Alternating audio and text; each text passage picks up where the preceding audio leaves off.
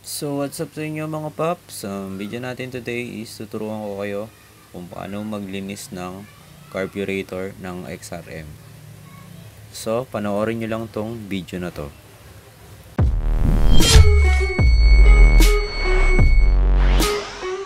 So what's up mga paps?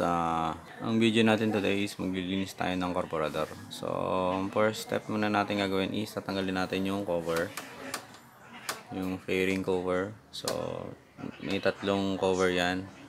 Tanggalin natin to, yung wing, tapos yung sa kabila, tsaka yung batok nya.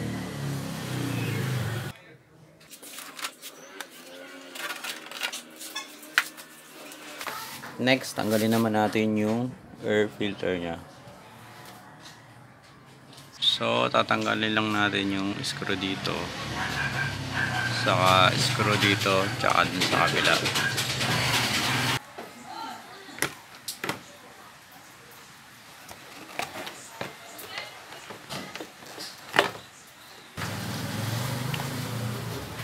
So next mga paps, sasarado nyo muna yung fuel lever nyo. So dito. Then bago nyo tanggalin to, ipitan nyo muna ng vice grip dito.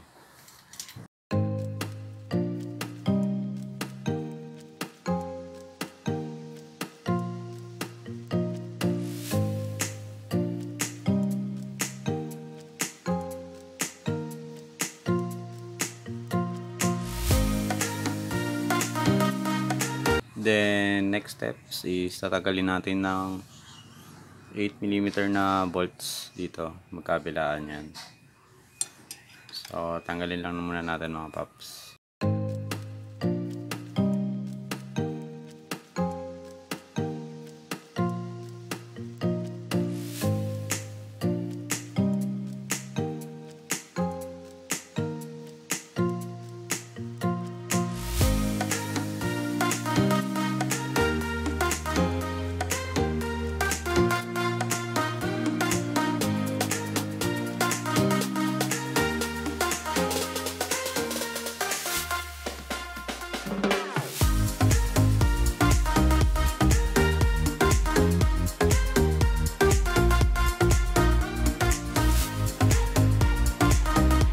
Then tatanggalin lang natin yung excess na nakalagay dito.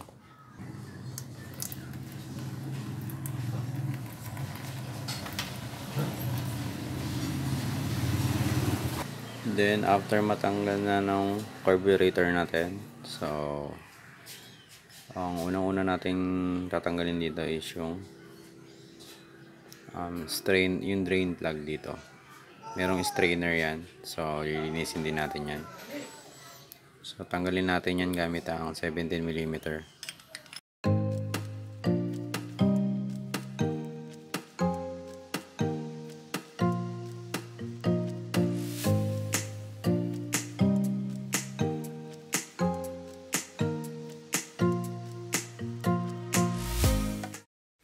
So yung pagdating naman sa strainer, so kahit hindi nyo na lang tanggalin, linisin nyo na lang. Kasi pag tinanggal nyo yun, sobrang sikip nya. So may tendency masira yun. Although napapalitan naman yun, pero wag na lang natin galawin para hindi masira. So linisin lang natin mga paps.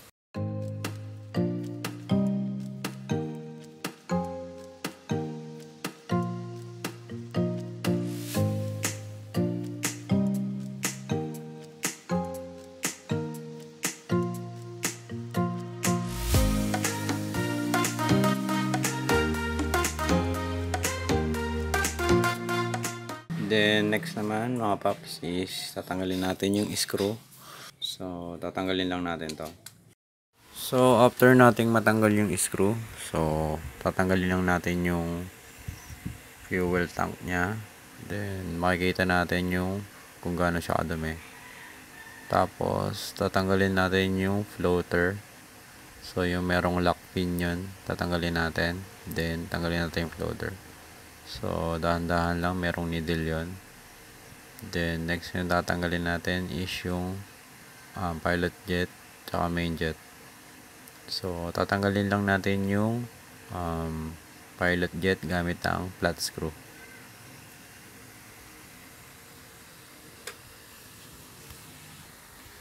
Then next, tatanggalin natin yung main jet gamit ang 7mm na wrench.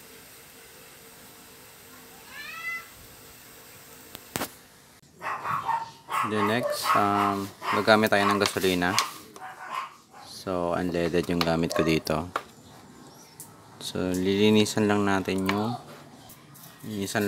yung loob ng carburador. So gagamit din tayo ng brush dito. So yung labas pwede nyo ring linisin. So ito yung mga screw, yung mga itong ideal screw, tsaka itong air fuel mixture.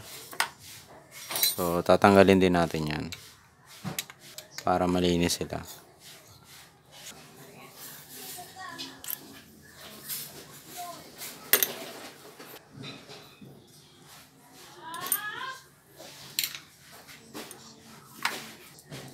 So lagyan natin yung butas niya.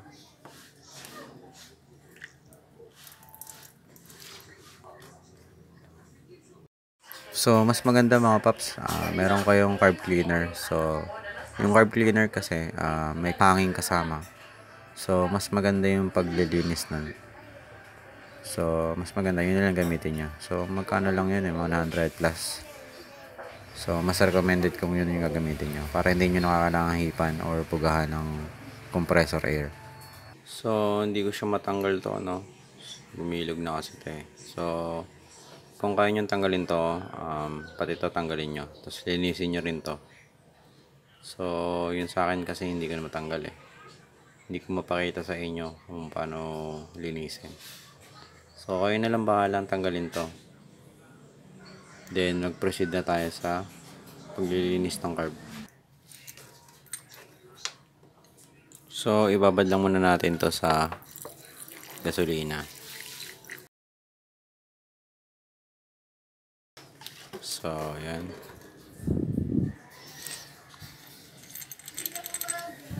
Babad lang muna natin siya.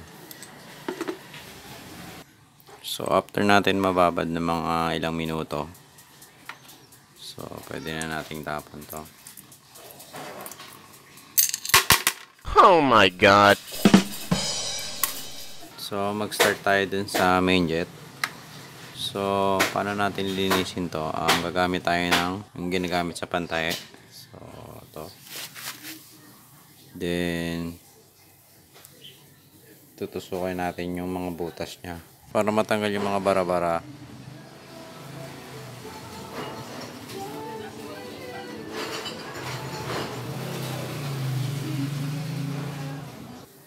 So mas maganda kung meron kayong compressor air. So para bubuguhan nyo lang yan.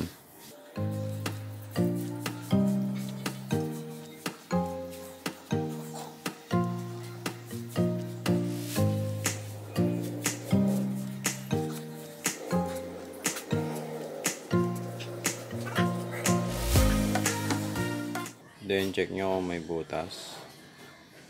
Kung kita yung butas nyo. So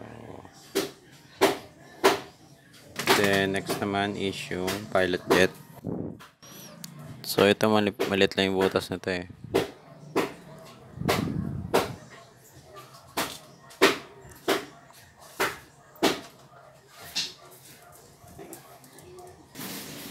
So check nyo din ito mga paps. Kung barado yung mga butas niya, no? So ito. Mas maganda kung meron talaga yung carb cleaner or compressor air para pwede nyong bugahan to.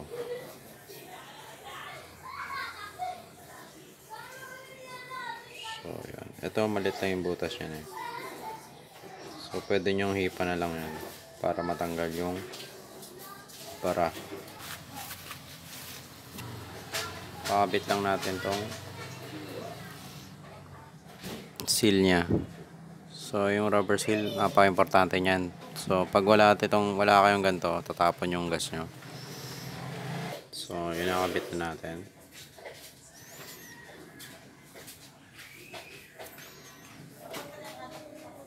So ayun mga paps, assemble na natin. So, yung first na lalagay natin is yung itong needle. So ilalagay natin yan dito sa may floater. So, ganyan mga paps. Then, pasok natin yan dito. Dito natin ilalagay mga paps. So, dyan. Unlock nyan. So, yan. So, yung sa ibang floater, yun dito is metal. So, pwede na-adjust yun. So, itong gantong sa atin, yung stock, is plastic lang. So, hindi yan na-adjust.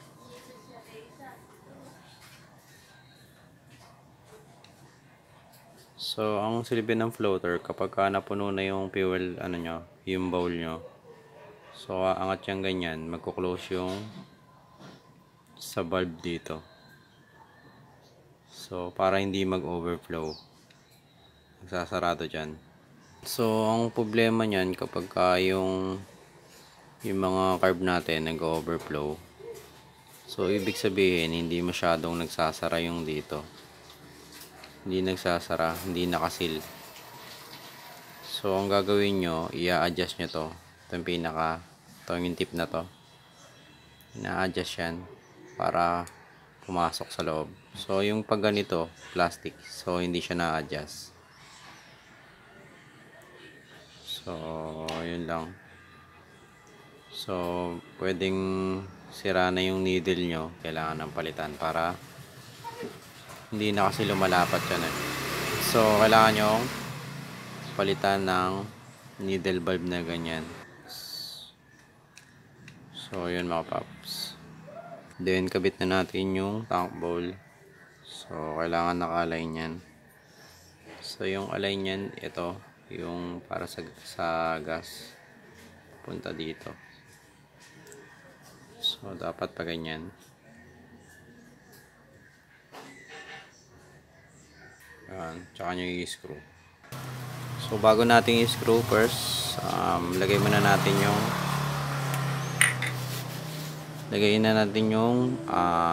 main jet. Ito yung main jet. Next yung pilot jet.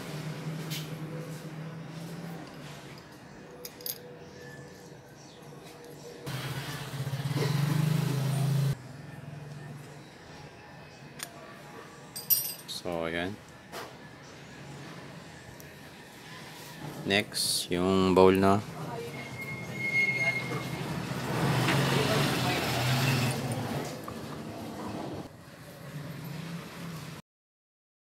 Then next, ito naman yung sa strainer, sa drain gas. So, ako, lalagay nyo yung bagong strainer dito. So, pag nakabili ako ng bago, ilalagay ko dito. So, pansamantala, yan, wala munang strainer.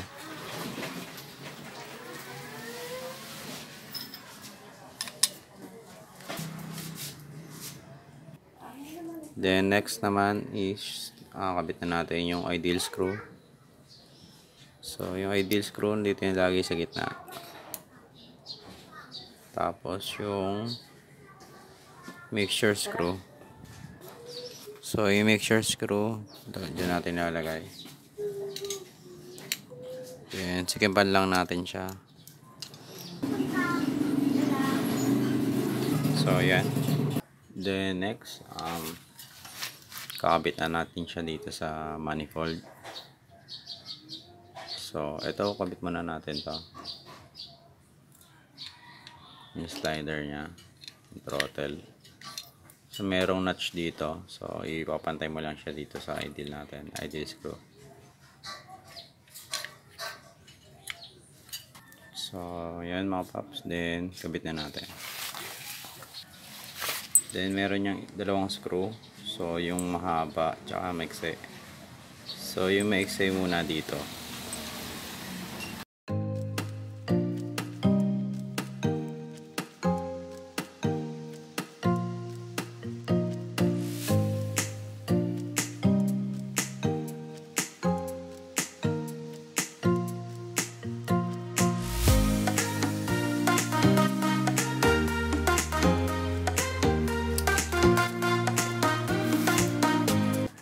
Then next naman is balik natin yung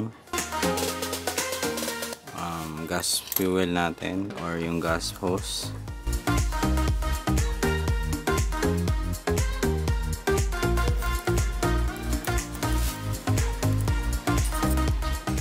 So yun.